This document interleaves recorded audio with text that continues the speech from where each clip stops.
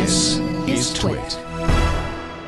Okay, I found something about HDR, high dynamic range, a subject of great importance to me because I think it really improves the quality of the picture. I'm talking with Alan Chalmers, the Director of Innovation at goHDR, an offshoot of the University of Warwick, and the research that you've done there. Yes, that's right. We're looking at spinning out the commercializing a compression algorithm which allows high dynamic range action to happen, and happen now. Right, and this is very important, as I said, because it really improves the quality of the picture, even more than more pixels in UHD, doesn't it? Absolutely, because if you've got a very bright scene and with dark areas, you may have lots of pixels, but they can all be under or overexposed. With high dynamic range, you don't have that problem. So HDR actually complements 4K, which makes it very attractive for, if you want to buy a 4K television, you can then also see the full range of lighting in the scene. Now, do cameras capture that full dynamic range at this point, or do they have to be updated? They need a bit of clever magic, which we provide. So basically what you want to do is capture multiple exposures and then merge them into a single HDR frame. And we have the ability to do that in real time at 30 frames a second. At 30 frames a second, wow, that's amazing. Now, how long has this research been going on?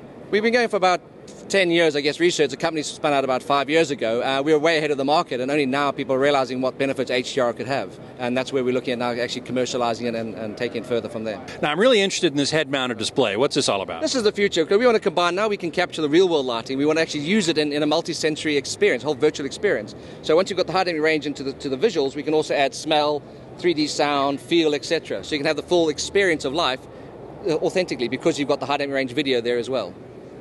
Can't wait to try that one out. Well, we have to wait a little while, maybe a year. We should be ready with this. So we're working on it. As part of our, now we've got the real full HDR pipeline. The next step is to put it into some more interesting products as well. Thank you. Thank you. Hey, I ran into John Hatchett here with goHDR, and tell us about how it is that you can capture high dynamic range with current camera technology. So a lot of our work is to do with using commodity cameras like you see behind me to capture high dynamic range rather than expensive prototype systems. And we have previously built a dual camera system out of Canon 5Ds, but the drawback of using two cameras is the parallax issues you gain. So now we're moving towards single camera solutions. Now before you get there, the two camera solution, you're shooting one of the cameras at one exposure and another camera at the different exposure? Each camera is doing two separate exposures, and we're merging 4 exposures to make a frame at 30 frames per second. Our future systems will hopefully look at using one camera at a much higher frame rate to gain 4 or 5 exposures at 30 frames per second.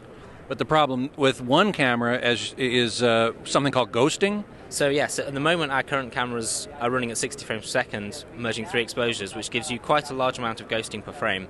But this is obviously something I feel we can eliminate in the future and come up with a much more seamless view. With a very high frame rate? With a very high frame rate, yes. Well, good luck to you. Thank you.